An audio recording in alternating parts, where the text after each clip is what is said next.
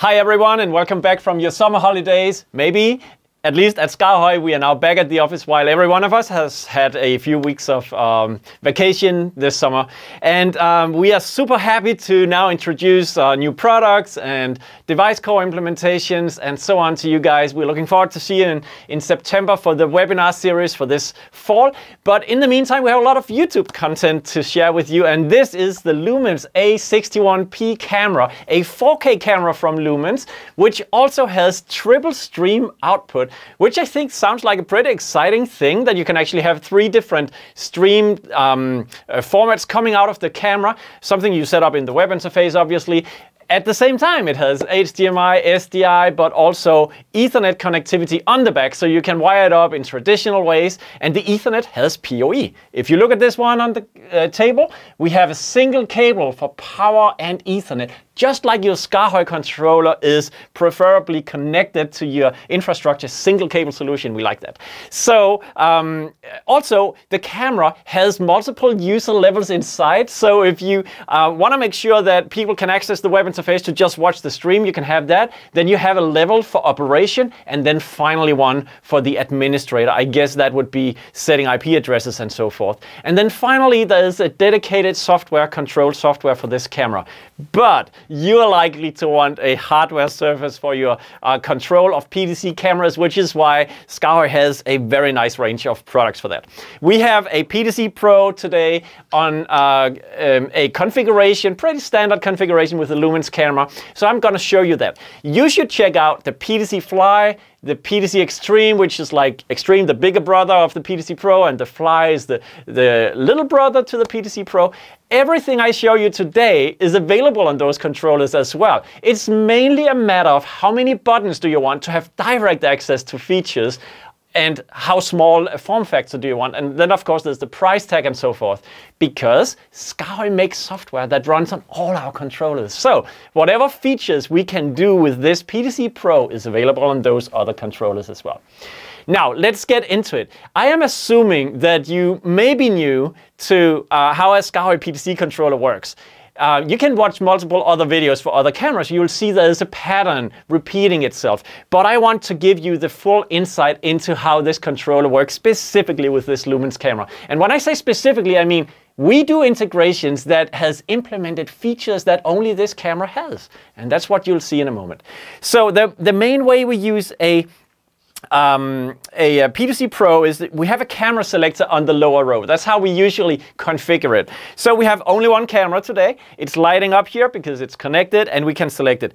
Had I had multiple cameras, then I would have seen dimmed light in the other buttons. I could select those, as you might imagine. So we'll move over here. This pad of buttons select section is recalling presets. That's the main feature of PTZ cameras. So you can see the camera is now pointed to an exhibition of great SKAARHOJ controllers. And when I press button number 2, we'll see we are recalling a preset to a close-up on the section over here with a color fly and also an air fly.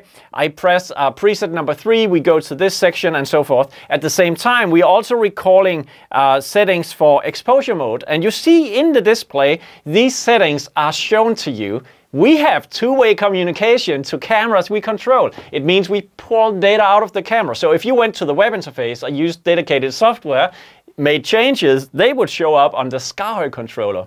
So that's a very important and feature for a quality broadcast controller. So of course we do that. So that is preset recall. If you want to store a preset, like move the camera with the joystick, as I'm doing right now, then you just press and hold. I'll do that on preset number 10. Press and hold, it turns green. When it turns green, it means it's stored. I can now recall preset number 1. That was only slightly different. And then preset number 10. And there you go, recalling that one. Little tip here.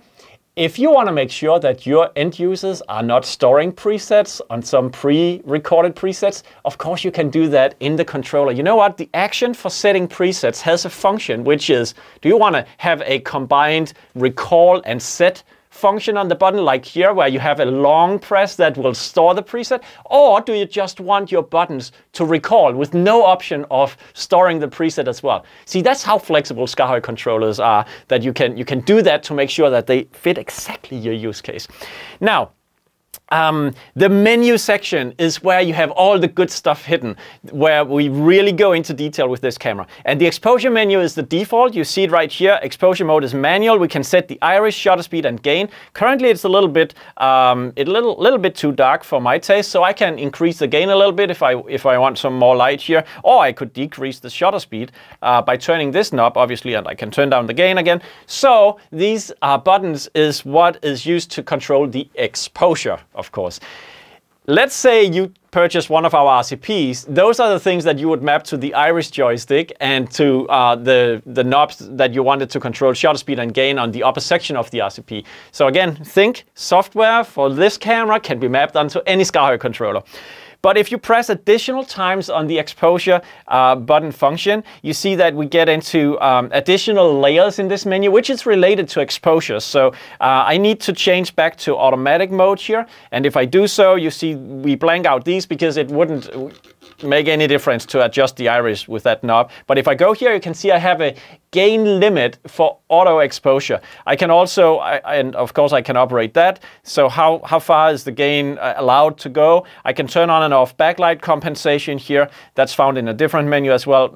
Exposure compensation, which I find is a very useful feature because it gives you a way to kind of bias your auto exposure to be either lighter or darker than the camera figures out itself. And then finally you go here where you have limits for iris minimum and maximum in the auto mode. That's all hidden by repeated presses on the exposure mode button right there. So you see, and some of these features, I can guarantee you, I don't see iris max and min in many PTZ cameras. So that's one of the things that is specific in the Lumens camera here, which I only see a very few times. But we support it. That's the main point. Now, just quickly, auto mode, manual mode, we have shutter speed and iris mode, of course, as well. All the modes that the camera support. White balance menu, same kind of thing. You see auto mode for white balance. These features are not available. If I go to indoor, we have, you can see on the picture here, we have indoor painting of the camera, outdoor white balance. One push white balance. Let's see if it makes any difference. It did a little bit, yes. And auto tracking white balance, and then finally manual white balance. In manual mode, you have red and blue gain. These would also be mapped to knobs on your RCP if you were shading this camera. And of course, we can now paint the picture, and we can also usually press and hold the button to reset the parameter to its middle level, which is usually 64. But let's see if I can manage to paint this a little bit. I am not a professional into this kind of thing, but I think about here is where I would put it if I wanted something that looks like a fairly neutral color reproduction from this camera. Okay, let's just keep it here. That's nice. We go to the color menu. There you see hue, sharpness, gamma mode, and backlight. So backlight compensation was in the exposure mode as well. In other words, you can choose to put features in multiple places in the menu if you desire so. It may also be confusing, depending on your context, but you can place multiple parameters where they belong, in the context they belong. So gamma modes, we can choose up to 4 different, from 0 up to 3. Sharpness and hue, I'm not sure we'll be able to see a whole lot of difference if I turn these. I can try. But at least these parameters are known from the camera's web interface as well. In the image section, you have noise reduction. Again, you can change it from the 4 levels it has. We have 3D noise reduction and the various levels of that. We have backlight compensation on and off put in here again. And then picture effect. The most important thing in a PTZ camera, being able to negate the output. Why? Black and white. Maybe, I don't know, but it's always there, so why not? Image flip, yes, of course, if you wanna, change that. Mute, so just blank out the image, can be useful. Power on off, I won't touch that right now. And the OSD, so if there would be any feature that you wanna access, which is only in the on-screen menu of the camera, you can enable the on-screen menu by using this button, and then you can navigate up and down using the joystick, and then you can go into further levels by, again, turning this knob. So you have like a vertical and a horizontal navigation, and you can use the joystick in combination with this one to navigate the on-screen menu. if we are going on here, you now have speed parameters now. That is if you want to control the speed of the joystick. If you have full swing of the joystick, is it supposed to just move like that and sweep across the stage? Or do you want to have finer control? You can adjust it right here. So we have speed adjustments for pan, tilt, and zoom, and also the focus. And speaking about focus, that's the next thing we have over here. So we see manual focus is the current mode we have selected. Let's just zoom in a little bit here.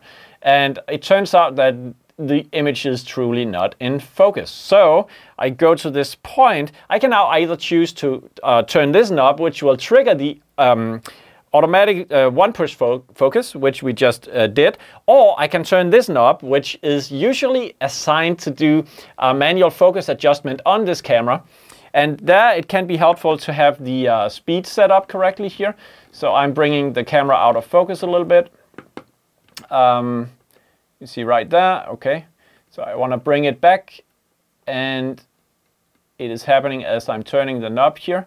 Now, if I'm turning this one down, then the steps is going to get smaller, and that's of course how speed control works.